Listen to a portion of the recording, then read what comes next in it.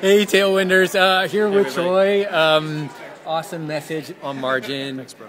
I can't think of anyone who doesn't struggle with this in some area of your life. And anyway, I know that the way that your process works when it comes to sermon prep, that you get all of this, you're this information collector, you get all this stuff. Yeah. And there is a bunch that doesn't get said because you just simply don't have the time. Sure. But I'll tell you when now we do. It's time. So, two things I want. One is, what would be a really good passage of Scripture that you wanted to share and didn't get the chance to? And what would be the supporting principle that kind of follows that so that we can discuss it in the Tailwind time afterwards? Well, I think the first thing that comes to mind is I had to cut the story of Mary and Martha, which is, I think, Matthew 10. Mm-hmm. And you have this idea, these two sisters who get together, Jesus visits their house, and Mary just, overcome with Jesus, sits at his feet and is just enjoying him, hearing him talk and everything. And Martha, who's the gal we typically would admire, she's the go-getter, she's a get-her-done kind of gal. Yeah. She's out hustling and working and making it happen. And then she goes to Jesus and said, "Aren't you concerned that my sister isn't even helping me with all this good stuff?" And Jesus turns around and he says, "Martha, Martha, you worry about so many things when really few things are needed. Maybe even just one. Mary has chosen what is best, and it will not be taken from her." And I think, to me, the overriding principle there is just, man, have we learned how to cling to what is best? And how to evaluate that, and how to just strip off all the clutter of life that is so distracting. And because I'm an information junkie, I have a tendency to fill up every second of my life with some kind of input. And just to try to learn to push that aside and just be with Jesus and just enjoy him and fellowship with him and be still with him, and then to see that how that leaks out onto every other area of your life that's a worthwhile discipline. It's worth something. It's worth clinging to when you start to find those moments. So, wow, okay. When you're talking about just being with Jesus and being, how does that play out for you? What does that look like? Just other than just sitting there? What? Yeah, I think I don't know. And I don't know what it looks like because I've never seen myself do it. But, I'm just saying that because when I stop and think about it, and when I stop and look at culture, especially American culture, we don't even know where to begin. When I think of myself doing that, I'm like, okay, where do you start? Right.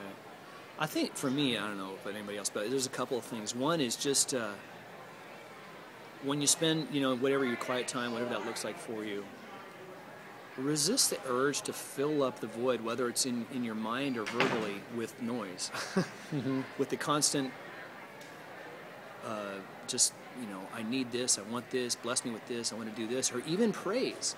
Sometimes just to be still and for what might be an uncomfortable time and listen. Say, God, I'm here. What do you have to say? Through your word, through your still small voice, just being present in the Spirit, and just be still and be grateful that we even have that luxury, that privilege. And I think then... Do you think that even Bible reading can sometimes be like the thing that keeps you from being sometimes? It can become the task that fills up the time. When it becomes a task.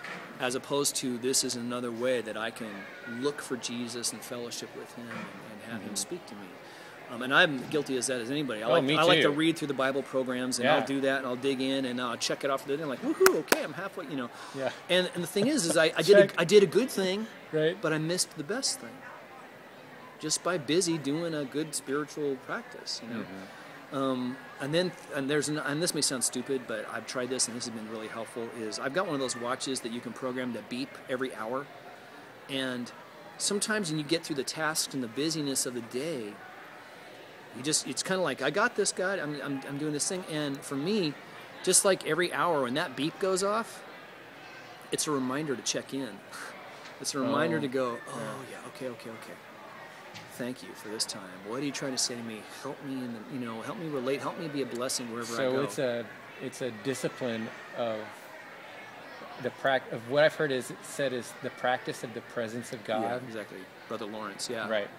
Yeah, and trying to, that's just a technical way of programming that in. And I'll do stuff in my daytimer where my computer daytimer that has pop-ups, because I live off my pop-ups. And very often a pop-up will come and say, pray. I'll program that in there to show up at various times of the day to say, pray. I'm like, oh yeah. Oh yeah, because I'm so busy doing, I forget to be, just be with him. Wow. So I mean, I certainly don't have this figured out, but it's a pursuit. It's like humility, you never attain it, but you can be in pursuit of it, and the pursuit is what makes it worthwhile. Okay, one other question, and I know we're kind of going along here for TailWind, but I don't think you guys care. When I look at all of those 4 bars, I feel like that I could have, a parallel amongst all of those, as far as what margin would look like, as far as what priorities would look like when it comes to time, time with God, or, church ministry kind of being the priority there, what margin would feel like as far as time is concerned with the Sabbath. When it comes to money, that's a really easy one too. When you're talking about tithe, margin would probably be the savings and all that sort of thing. Mm-hmm. Where I get stuck, and maybe you could help me and, the Tailwinders out with this, is when it gets to the relationship stuff. Right. What does priorities look like, and what does margin look like when it comes to that sphere of life called relationships? Well, I certainly don't have this one, this discipline down, but a buddy of mine shared something with me that was really helpful a long time ago in terms of how you prioritize. And he always said, we tend to turn this pyramid upside down, but my number one priority is my relationship with God, the next with my wife, the next with my kids, the next is with my family, the next is with my friends, and then comes my vocation, then comes my hobbies, those kinds of things, that all those things in relationships, they tend to take up time. But for instance, it's more important for me, it's going to sound weird, but my kids benefit more if I really take care of and nurture my relationship with my wife. Oh, right. So in other words, the people who really need me to be a priority in my list get it. And then that just makes it better for everyone else down the line. But first is protecting and nurturing the relationship with God, then my wife, then my kids, then my mom, my family, and friends. Kind of like how the tithe makes your 90% go further. Exactly. It's exactly, and it makes you more effective everywhere else. Because I'm the only person who can be a husband to Gwen. I'm the only person who can parent my boys. I'm the only person who can be the son to my mom. But there's lots of people who can counsel so-and-so or do this and that. It doesn't mean I don't like to offer myself and give to people.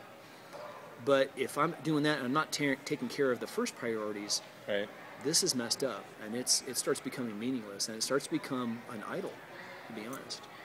So, I don't know. That's how I try to approach it. Okay. That's great. Well, guys, we will discuss this some more in the chat. That is that. We will see you there.